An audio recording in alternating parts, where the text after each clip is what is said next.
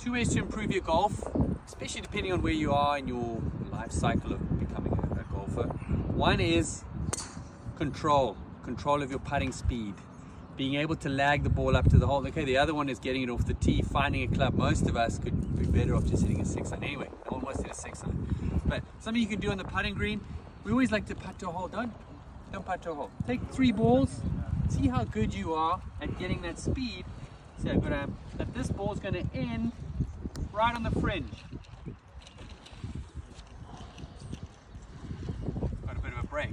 So we're going to putt to different parts, and all I'm trying to do is to get my pace.